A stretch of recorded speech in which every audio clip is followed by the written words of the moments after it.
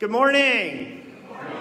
It is good to see everyone as we get ready to worship the Lord here at Carlisle First Church of God on this Lord's Day. And we are welcoming you all in here as you're getting in here, finding your seats. And it's just good to welcome visitors among us this morning as well. Welcome to you. We thank you for being here. We hope you feel welcomed and enjoy your time of worship with us here today. On your way out, if you want to stop by our visitors station out there in the lobby, we'd love for you to stop by there. We have a little something from us to you. We'll get to know you a little bit better that way as well. Our announcements this morning. The altar flowers are presented by Linda Chesky in celebration of her son's birthday, which is tomorrow. Well, happy birthday to Zach. Next week is the last week to bring in your items for Capital Area Pregnancy Center. So please make sure if you want to give towards that you have those in here next Sunday. There's a list of items in the bulletin if you want to do that. Today is the last day for JARS, the airplane and helicopter rides out at the Carlisle Airport. So if you want to get out there and take advantage of that today, that is available to you. It's a fundraising event for them out there. Also, get to know a little bit more about JARS. Let's see here. Pastor Greg, come on up at this time. Okay. All right, I'll do that. Let's see here. Today is Missions Sunday. It's also the Sunday where we're celebrating our mission celebration here at our church. That's at 3 o'clock this afternoon. Please come out for that. It's a great day for it. It's going to be cold outside, nothing to do outside. But inside here, it's going to be nice and warm, and we're going to celebrate missions here today. And we'd love for you to come out and hear the different people that are speaking, find out what's going on around the world in missions. On your way in this morning, as you were giving your offering, you probably saw that there are some plates with a little sign in front of them that says missions offering. If you didn't see that on your way in, would like to do that on the way out, please give to that. That is contributing to our goal of $8,000, and that will be given at the missions celebration today. The Children's Christmas Project is coming up quickly. If you would like to give towards that, helping local children have a Merry Christmas, that money can be given to Judy Prosser or Beth Hench by Sunday, November 7th. Make your check out to the church, Carlisle First Church of God, and Market Christmas Project on the memo line. I went with the Jolly Old Timers this week on a bus trip to Perry County. There it is up there. And honestly, when I thought, what in the world are we going to do over in Perry County? I thought, well, it's fall. We'll see some fall foliage. You know, it was starting to get nice. But I'll tell you, we saw all kinds of stuff. Where'd it go? Honestly, we did. But there we go. All right. Yeah, it is. That was part of the trip. We stopped at a church built in 1766 over there. Beautiful stained glass windows. And this was our guide, Gary. He knows everything and he'll tell you anything and everything about Perry County. And more than you want to know sometimes. But and here was a one-room schoolhouse that we stopped by. And they have that decorated on the inside with the inkwell desks and all that. Covered bridge that some of us walked across, Shoals Mill. And then that was just an amazing time. There's that bridge again, inside the mill. And then, is it time to go home yet? And to Bob's defense, he was awake. I just happened to take a picture when he closed his eyes. So, but I'll tell you, it reminded me when you go on a trip with the Jolly Old Timers, it's like going with kids on a weekend trip. When we went out, everybody was like blah, blah, blah, blah, blah, blah, blah, blah. When we came home, everybody was just kind of like everybody was just completely tired. But it was a great day. We had a wonderful time. And if you didn't go, you really missed out. So check out what the Jolly Old Timers doing. They're doing some really fun things. Pastor Greg, your announcement. All right. First business. Can I have that? Yeah. Thanks, sir. First business is I'm going to allow 2 more weeks for the gift cards. So if you would like to order the gift cards, I'm going to give you 2 more weeks to get your forms back in, get your checks back in, make the checks out to the church for that. What I wanted to do was just update you a little bit on youth, sort of, an update. I am bragging, all right, and it's totally not my doing. We, last Sunday night, okay, so we've been having a fair amount of problems in the youth group, a lot of mental health issues, a lot of depression, anxiety, things like that, and been having some inner turmoil among the kids, and I'm like, I want to get this straightened out, at least to some degree, before I take them to Ocean City, Maryland. I didn't want it all just unleashing there. Well, last Sunday night, Chambersburg Church of God was having an evening of prayer and worship. And so he opened up the whole session saying, there are no rules. If you want to come up front and just kneel down and pray, you come up and kneel down and pray. If you want to pray with each other, whatever you want. So we go in. So before that happened, we walk in and we're standing there and the kids notice this cool balcony up in the back.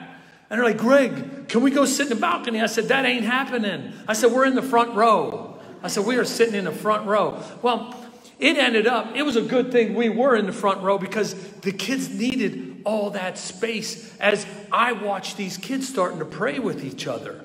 They're grouping together in a little group of 3, and they're praying over my one little girl whose mom has cancer and is dying, and they're praying for her. And then 2 of the other girls went down the row, and they prayed for every kid plus me, and probably Jimmy. I don't know. Didn't talk to him. I guess I can. I got that clicker for a reason. Where did it go, Mike?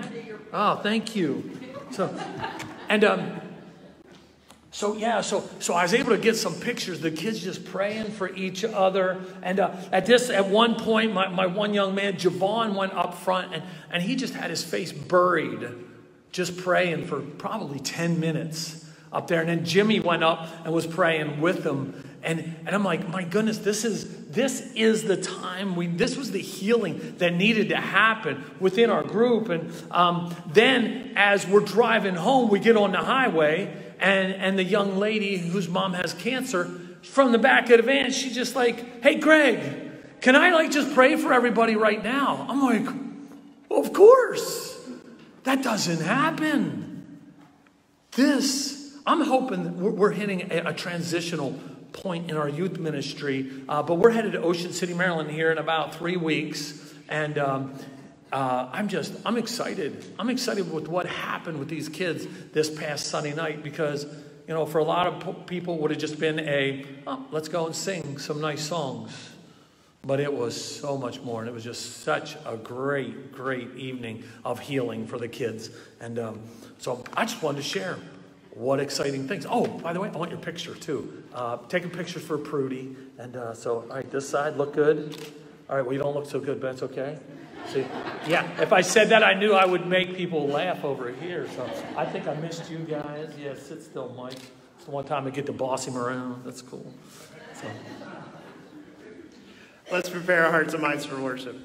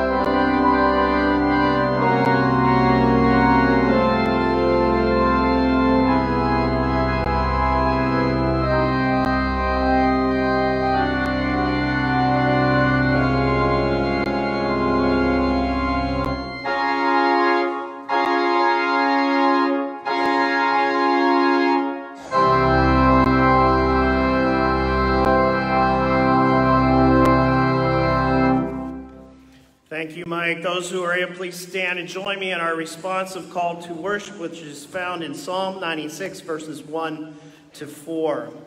Sing to the Lord a new song. Sing to the Lord, all the earth. Sing to the Lord, praise his name, proclaim his salvation day after day. Declare his glory among the nations, his marvelous deeds among all peoples. For great is the Lord and most worthy of praise. He is to be feared above all gods. Let us pray. God, we thank you for allowing us to come into your house here this morning as we lift up your name.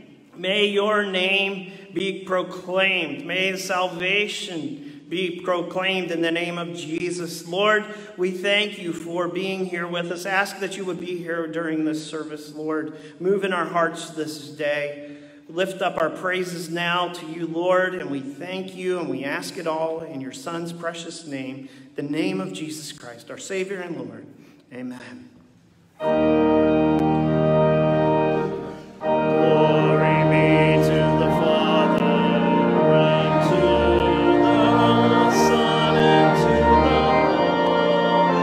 Holy Ghost, as it was in the beginning, it is now and ever shall be, world without end.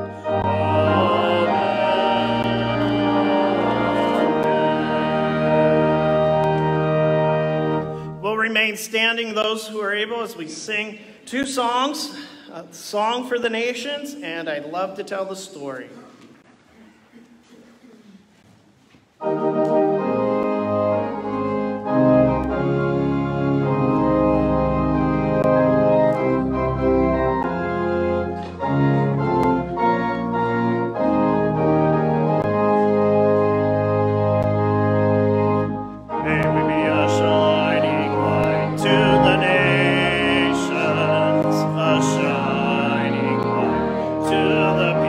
Of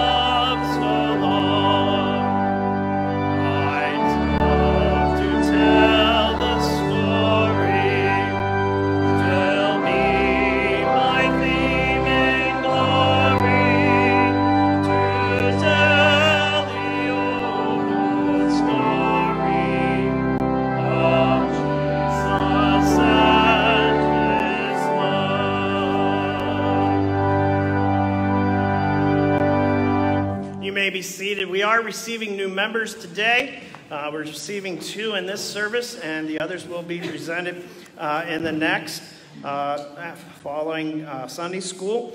We have John and Melissa Brandt being received as members today. Michael and Lisa Cush as they make their way here to the front at this time. My wife, Natia Poe, as well, is being received today. And Jimmy Wolf will also be received as a member today.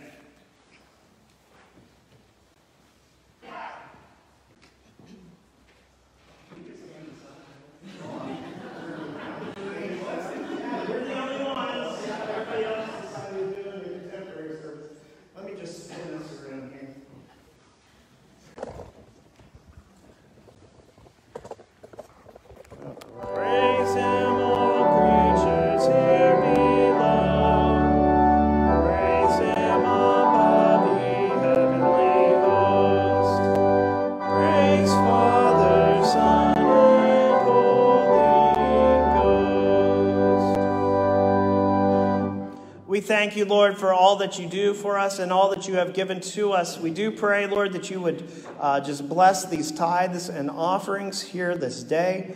Lord, use them according to your will. We thank you for the missions offering that is being given as well.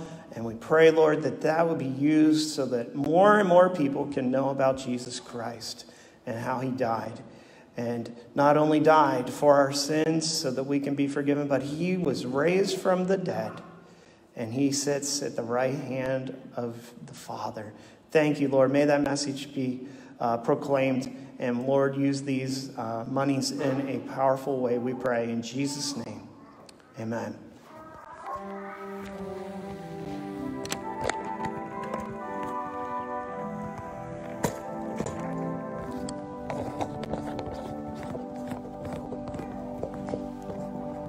You may be seated.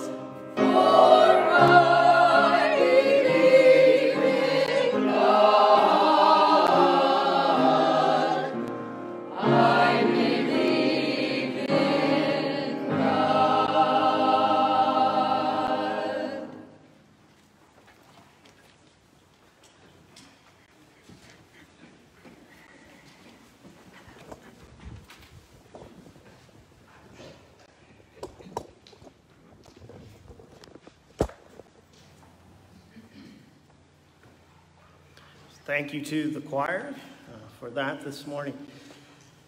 We've been talking about David, and last week we were talking about the importance of maintaining our integrity in times of trouble. And today our message is titled, Making Decisions Down in the Dumps, God's With You. Kind of a 3-point title there for you this morning. But we talked about maintaining our character in times of trouble. And we saw in God's word that it is never right to try to rationalize our sins. Did you get that last week? I hope so. It's never right to try and rationalize our sins. David had lied, and he shouldn't have done this. There was absolutely no way to say in this circumstance that, what he did was okay. We just can't do that. The consequences of his lies were 85 priests put to the sword, and the deaths of everyone and everything in the town of Nob by the order of Saul, which was dealt by the hand of this guy named Doeg the Edomite. Terrible guy. There are 3 things we ought to do when we face troubles in our lives, and I want you to just be reminded of this. We need to remember that God is with us. Remember that God sees and knows our troubles and takes matters into his hands, which is the best place for our problems and ourselves to be. And thirdly, we need to ask for God's peace. Today we're going to be looking at 3 different things in chapter 23 of 1 Samuel. First, how does one go about making decisions? Is there something we as Christians need to do before making a decision? There is, by the way. We'll look at a little at David being, as I've titled it this morning, down in the dumps. Maybe you've been there from time to time. And what's important for us as believers during these kinds of times. Thirdly, we'll see how God intervenes when it looks like, it just might be the end for David as Saul pursues him. It appears he's going to come down to a not so good ending. Is God there? Turn with me, if you will, to God's word as it's found in 1 Samuel chapter 23, verses 1 to 13. Hear the word of the Lord. When David was told, "Look, the Philistines are fighting against Keilah and are looting the threshing floors," he inquired of the Lord, saying, "Shall I go and attack these Philistines?" The Lord answered him, "Go, attack the Philistines and save Keilah." But David's men said to him, "Here in Judah we are afraid. How much more then if we go to Keilah against the Philistine forces?" Once again David inquired of the Lord, and the Lord answered him, "Go down to Keilah, for I am going to give the Philistines into your hand." So David and his men went to Keilah, fought the Philistines, and carried off their livestock. He inflicted heavy losses on the Philistines and saved the people of Keilah. Now Abiathar, son of Ahimelech, had brought the ephod down with him when he fled to David at Keilah. Saul was told that David had gone to Keilah and said, "God has handed him over to me, for David has imprisoned himself by entering a town with gates and bars." And Saul called up all his forces for battle to go down to Keilah to besiege David and his men. When David learned that Saul was plotting against him, he said to Abiathar, the priest, "Bring the ephod." David said, "O Lord God of Israel, your servant has heard definitely that Saul plans to come to Keilah and destroy the town on account of me. Will the citizens of Keilah surrender me to him? Will Saul come down as your servant has heard? O Lord God of Israel, tell your servant." And the Lord said, "He will." Again David asked, "Will the citizens of Keilah surrender me and my men to Saul?" And the Lord said, "They will." So David and his men, about 600 in number, left Keilah and kept moving from place to place. When Saul was told that David had escaped from Keilah, he did not go there. This is the word of the Lord to us. Let's pray. God, we do thank you for your word. Oh, Lord, how lost we would be without your word. We thank you that you have given it to us to guide us, instruct us, and may we be willing to hear it. Give us ears to hear. Give us hearts that are open. Help us to obey you and your word. And we thank you and we praise you in the name of Jesus. Amen. So a few things I left out last week before we get started with the rest of this here today. After leaving Nob, David went to a place called Gath, and I'll let you read about what happened there on your own. But from Gath, he went to the cave of Adullam. When his brothers and his father's household heard about him being there, they went down to him. Everyone who gathered there were in distress, or in debt, or they were discontented. That's the group that was with David, and they numbered about 400 men. David then takes his mother and his father over to Moab, to Mizpah, and asks the king of Moab to allow them to stay there until he would see what God would do for him. And as long as David was in the stronghold, that is where they stayed. But then David is warned by the prophet Gad not to stay in the stronghold, but to rather go into the land of Judah. And so David went there, and he went into a forest called Hereth. And more people come to David. And we know that David was wondering what God wanted him to do next. And maybe you've been there in your life. You've gotten to this point, and you know God's been calling you to do something, or maybe you're finishing up something for God, and you're wondering to yourself, what do you have for me next, God? And we know this because of the comment that he made to the king of Moab. As I said, he asked for his parents to stay there. But did you catch that? He said they stayed there until he, that's David, would see what God would do for him next. Well, David had to have been wondering what God would do for him. But the other question he had to have been asking was, what do I do now? What do I do next? There are times where we have to wait on the Lord for the answer to what happens next in our life. You might be asking that exact question this morning. Lord, what's next for me? Waiting can be hard for many of us. Some of us can become impatient, especially when we're used to having our food like that. Or we can just order it, and the next day, usually, it's at our house. We want to push our own ideas sometimes because we get tired of waiting. We push for our own plans instead of waiting to hear from God. What's next for David? Well, we find out what's next. The Philistines are attacking Israel once again.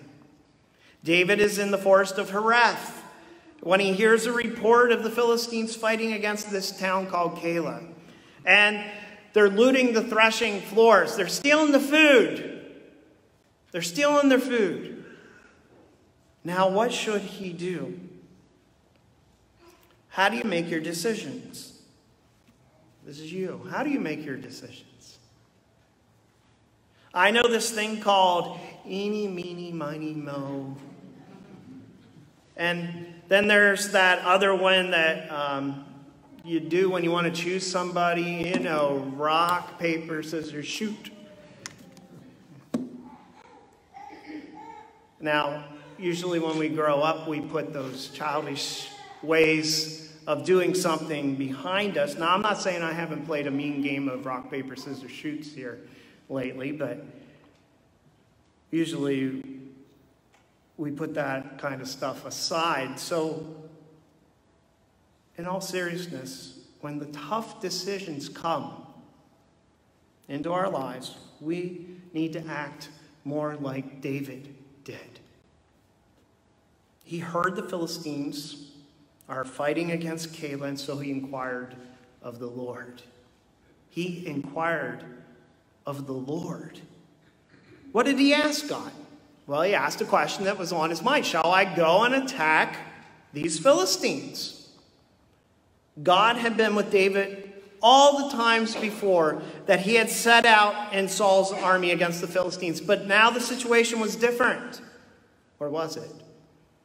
It was a little different. David didn't have the army of Saul behind him. He had this ragtag bunch that had joined him, some out of desperation, others because Saul wanted them dead too. Others were close family, probably friends. And still others, well, they just owed a lot of money. So let's just go hang out with David. God, do you want me to attack these Philistines? David wanted to know, do I act now or do I keep laying low, God? I mean, it would be quite a risk. Right now, Saul didn't know where David was hiding. If he moved to help the city of Keilah, Saul surely would hear about it. It was the responsibility of Saul as the king to protect Keilah. But he wasn't doing what he was supposed to be doing. God's answer to David, what was it? Go and attack. Go and attack. God didn't want his people to suffer because of Saul's unfaithfulness. God tells David, go, attack, and save Keilah. Yet David's men aren't in favor of this. They said,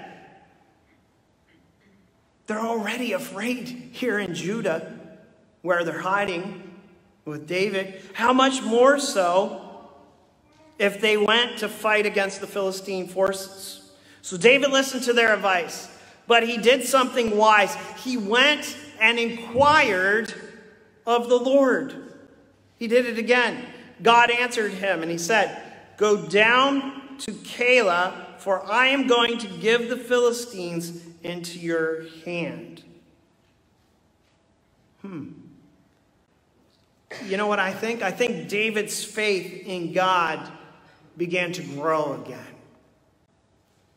You know, sometimes we can feel we know what God is calling us to and we're just sure of it. And then we hear from others around us and we begin to doubt ourselves and maybe doubt that it was God in the first place that was calling us to do what he called us to do.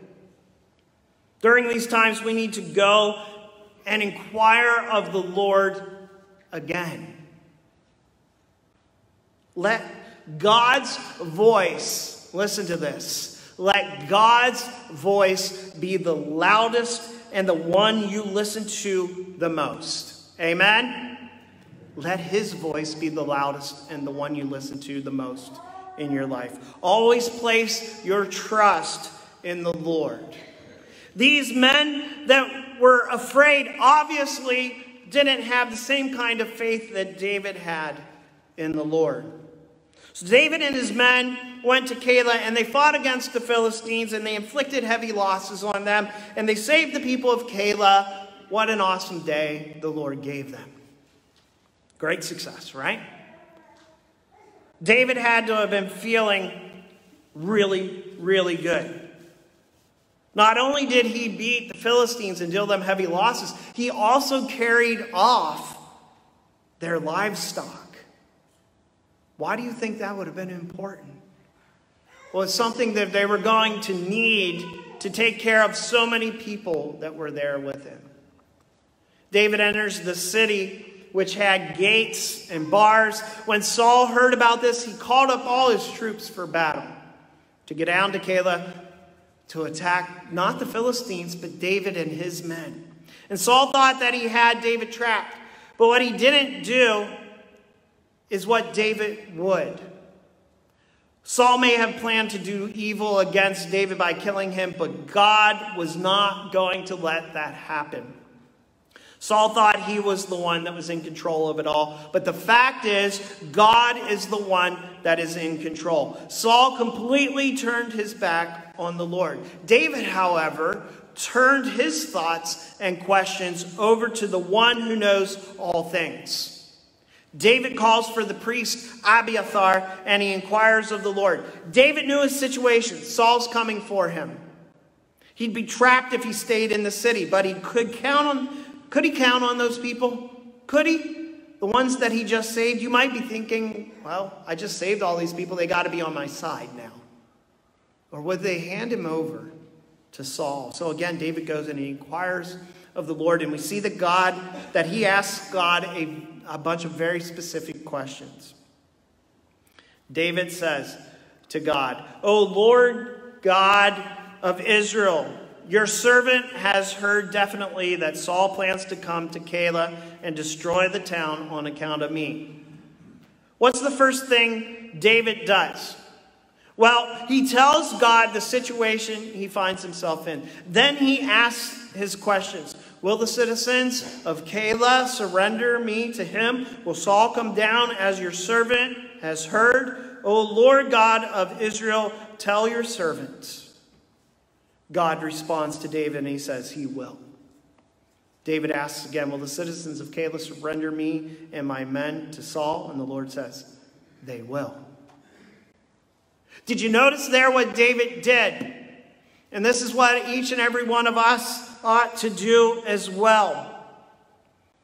Explain your situation to God. But you say, oh, he already knows it. Yeah, he does. But he wants to hear it from you. And then when you explained everything to God, how you're feeling, the situation you find yourself in, the troubles that are coming maybe from every single side that you turn, then you ask your questions of God. And once you've done that, what do? You listen for his answer. You look for his answer to you. It could have been very easy for David to rationalize the idea that the people of Keilah would be on his side now since he saved them from the Philistines. But David doesn't put his trust in the people of Keilah. He places his trust in the Lord. God tells him that they will hand him over to Saul. David had now 600 men with him. And they left Keilah. I'm thinking some people joined up with him there from Keilah. And they kept moving from place to place. We see that David, what do we see here? From last week to today, something's changed with David. We see that he's learned from his past mistake. Remember those 85 priests that were slaughtered because of him? Well, now he shows that he cares about what will happen to the people of Israel. He's not going to make that same mistake twice. David doesn't want anyone in Keilah to suffer or be put to death because of him. David wasn't one that would typically back down from a fight, but he was a man after God's own heart. Excuse me. He was a man after God's own heart, and part of that was seeking God. You see, just in this chapter, that David inquired of the Lord 4 different times. David was a man of prayer. And we need to seek the Lord in prayer when we have decisions to make in our life. When you just aren't sure, go to God in prayer. When we have decisions to make in our life, go to God in prayer. Inquire of the Lord and God will answer you. And as I've said many different times, it will be yes, no, or just wait a little bit more. That one's tough. Here and no's tough as well. But God is absolutely always correct in his answer to us. We can be sure that God hears us. And that he cares about what we are facing in our lives. Look at that Bible verse we looked at last week. Psalm 10:14, the first part of it. But you, O God, do see trouble and grief. You consider it to take it in hand. David was a man on the run. Our passage says that they left Keilah and kept moving from place to place. And I'll tell you, that gets old. It gets old. Especially if somebody's seeking your life. Not that I've been in that situation, but I have moved around a lot. And it gets old. Especially for David, that he's out in the wilderness with very little comforts and always having to look over his shoulder. David was willing to do this for the safety of Keilah, and when Saul heard that he had left, he called off his troops from going there. David was in the desert strongholds and in the hills of the deserts of Ziph. Saul did not give up his pursuit of David. Verse 14 says, day after day Saul searched for him, but God did not give David into his hands. There are times in our lives that the problems we are facing, whatever it may be, people, financial problems, you fill in the blank, you know what your problems are that you have to face. But when you face them day after day after day, it begins to wear on you. You begin to lose your patience. You begin to lose hope. You need something. David needed something, and that was to find strength in God. Saul's son, Jonathan, remember him? David's best friend. He appears in David's life again, and he goes to help lift his friend's spirit by pointing him in the right direction.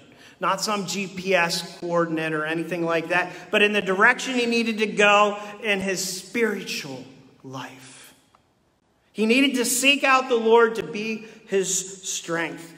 The Lord is my strength and my shield. My heart trusts in him, and I am helped. My heart leaps for joy, and I will give thanks to him in song. David wrote that. Jonathan went and reminded David of a few things. First, don't be afraid. Don't be afraid. God's got this. God's in control. God's not going to let my father lay a hand on you. Jonathan's saying this. 2, you are going to be the next king of Israel. David needed the reminder from his good friend. Jonathan says that he will be David's second. But God had not said this. This was Jonathan's idea, not God's. But what was in God's plan? It was for David to be the next king of Israel. Nothing would stand in the way of that, because that is what God wanted. Remember that God is with you like he was with David. It's good for us to gather around us good Christian friends. Amen? You probably will need them at some point in your life. Godly people that will come to your side when you need them most. What a great godly friend David had in Jonathan. When you feel down in the dumps, call your friend by your side. And together you can seek the strength you need, which comes from the Lord. Sometimes we need a good friend to remind us of some things that we already know. But when despair is upon us, it might be hard to bring those to mind. Jonathan reminded his good friend that the Lord was with him. And then he went back home, but David remained in Horesh. The Ziphites. You might have some of these in your life. Do you have Ziphites? All right. Kind of sounds like something you need to call the pest guy for, doesn't it? Ziphites. All of us can identify some Ziphites probably in our lives. But it says here, 1 Samuel 23, 19-20, the Ziphites went up to Saul at Gibeah and said, is not David hiding among us in the strongholds at Horesh on the hill of Hakilah, south of Jeshimon? Now, O king, come down whenever it pleases you to do so, and we will be responsible for handing him over to the king. What's Saul's response? The Lord bless you for your concern for me. He then tells them to go make further preparations. Find out exactly where he likes to hide, who has seen him, where he usually goes. Did you notice how flippant Saul is with the Lord's name? He had absolutely no intention of the Lord really blessing them. Just himself. He was in it for himself. We need to be so careful in the way that we use God's name. OMG, saying, oh my God. Using God's name in vain is blasphemy, and that is sin. And we need to be reminded of that today. When you use God's name, make sure it is to be to his praise or to call upon him. Amen. The Ziphites were descendants of Judah, like David was. They should have been like brothers to David, but they betrayed him any chance that they got. If you look at Psalm 54, David wrote this when the Ziphites had gone to Saul and said, is not David hiding among us? And David refers to them in this psalm as strangers and ruthless men that seek his life. Because of their betrayal, he calls them this. David calls them men without regard for God. They were not what they seemed to be. David turned to the Lord again and he prayed and he said, "Save me, O God, by your name. Vindicate me by your might. Hear my prayer, O God. Listen to the words of my mouth." What did he do? He turned to the Lord again in prayer. He turns to God. To whom does David turn? As they turn to him, turn on him on every single side. Wherever he hides in their lands, he turns to God. Surely God is my help. The Lord is the one who sustains me. In the last part of chapter 23, Saul is closing in on David in the desert of Maon. You can kind of just picture Saul with this evil look and him just rubbing his hands together as that evil guy does in the movies. I kind of picture it like that. He's closing in on him. And he believes that this time nothing can stop him from getting David. And the Bible says that Saul and his forces were closing in on David and his men to capture them. Saul's moving along one side of the mountain, and David and his men were moving on the other side, hurrying to get away from Saul. And it looks like it's going to be the end. Could it be? Where was God now? Well, all seems hopeless for David when escape didn't seem possible anymore. Guess what? God shows up and he saves David. God intervened. Remember last week when we talked about asking in prayer for God to intervene when we face troubles in our lives? God intervenes on David's behalf. A messenger arrives telling Saul that the Philistines are raiding the land again and that they should come quickly. And so Saul has to break off his pursuit of David and go out and meet the Philistines. David went up from there and he lived in the strongholds of En-Gedi. By the way, that picture I show you every week is one of the places, the natural waters found in En-Gedi. When life throws everything that it can at you, when it seems like you are between a rock and a hard place like David found himself, remember that our refuge in times of trouble is Christ our Redeemer. Amen. He is faithful and he will not fail us ever. You can turn to the Lord to be your strength, and you should look to him when you have important decisions to make in your life. Who or what's been pursuing you? Think about it. Maybe it's time you turn to the Lord for your strength instead of trying to do it all on your own. Maybe it's time to turn to the Lord, your strong tower, the one in whom you can always place your trust. May the Lord bless you as you seek him and do his will. Let's pray. God, we do thank you for the morning, for your word to us. It is good to seek you out always. Always. Not just when we're in trouble.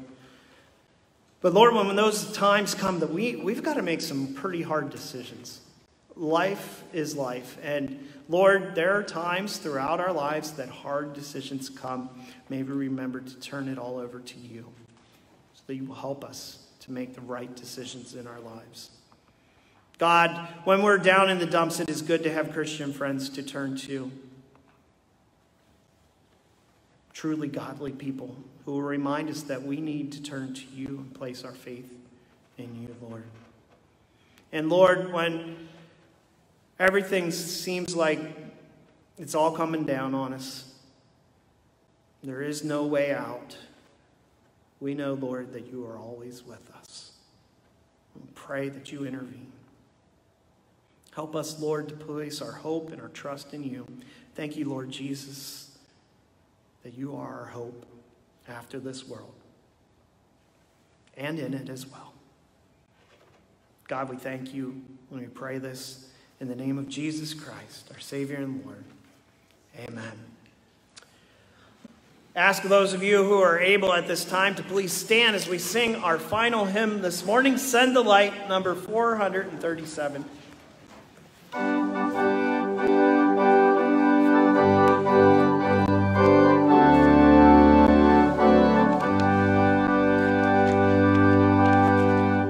There's a call comes ringing o'er the restless waves. Send the light, send the light. There's a souls to rescue, there are souls to save. Send the light, send the light, send the light. The blessed gospel light, let it shine from shore to shore. Send the light, the blessed gospel light, let it shine forevermore.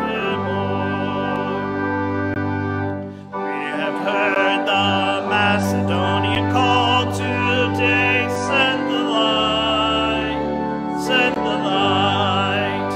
And the golden offering at the cross we lay. Send the light, send the light, send the light. The blessed gospel light, let it shine from shore to shore. Send the light, the blessed gospel light, let it shine forevermore. Let us pray that grace may everywhere be found. Send the light, send the light, and a Christ-like spirit everywhere be found. Send the light, send the light, send the light, the blessed gospel light, let it shine from shore to shore. Send the light, the blessed gospel light, let it shine forevermore. Let us not grow weary in the work of love. Send the light, send the light. Let us gather jewels for a crown above. Send the light, send the light, send the light. The blessed gospel light, let it shine from shore to shore. Send the light, the blessed gospel light, let it shine forevermore. The Lord is the strength of his people, a fortress of salvation for the anointed one. Save your people and bless your inheritance. Be their shepherd and carry them forever. Amen.